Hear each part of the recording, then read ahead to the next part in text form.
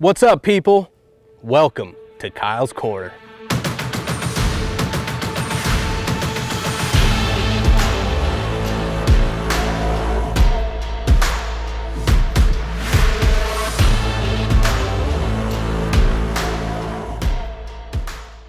Today on Kyle's Corner, it's getting chilly up here in the Pacific Northwest, so I'm gonna go over some stuff that you should keep in your truck during these cold winter times.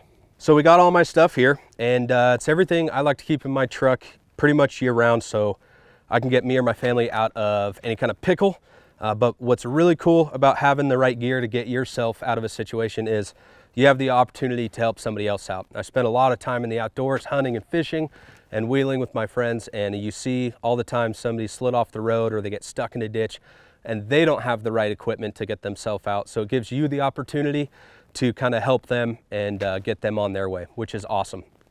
And we're going to start off with some recovery gear.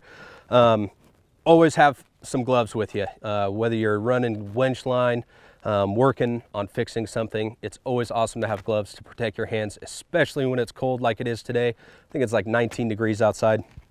Make sure you got some gloves, a good recovery bag, snatch blocks, soft shackles, a tow strap. Anything that's winch related for towing people is always a great thing to have with you in your truck, along with some recovery boards. What's really cool about these MaxTrax recovery boards is if you're not using them underneath your tires to get yourself out of a ditch, you can actually use them as a shovel if you don't have one, which I do.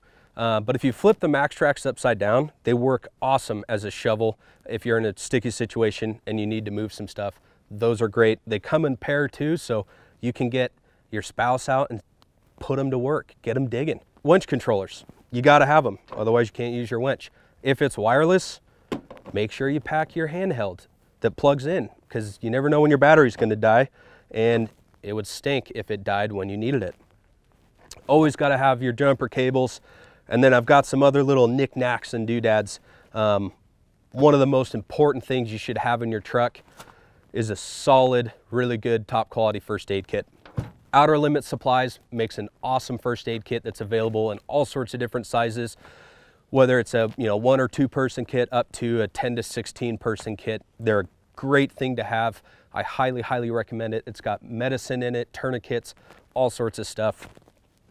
Definitely a must have in your truck. Navigation.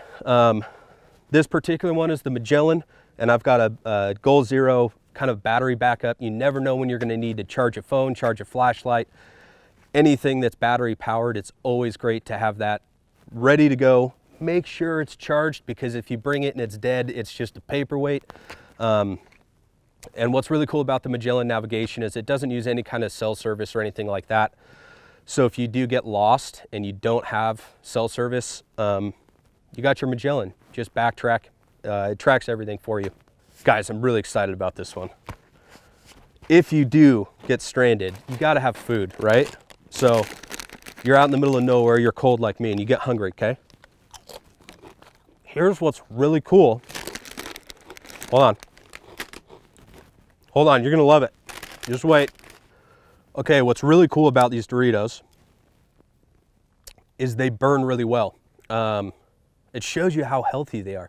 They're so good for you that if you light them on fire, they will actually burn like this for several minutes. So Doritos, let's talk about it. It doubles as a food source, but also as warmth. So you can take your Doritos, light them on fire, and use that as something to start. If the wood's wet, if the pine needles are wet, if you're surrounded by snow, whatever it may be, take a Dorito out of your snack pack or your little kid's lunch bag. That's where I got these, by the way, sorry. So before you leave the house, make sure you go to your cabinet, steal your kids' Doritos, and put them in your truck, because it doubles as food and also an awesome source of fuel. I know it sounds silly, but I've actually used it several times to start fires when I'm out hunting. It's a really great fire starter. That's my gear that I keep in my truck. Hopefully there's something in there that you were like, oh man, Kyle, that's awesome. I got to get that in my truck. We want to make sure that you stay safe out on those roads.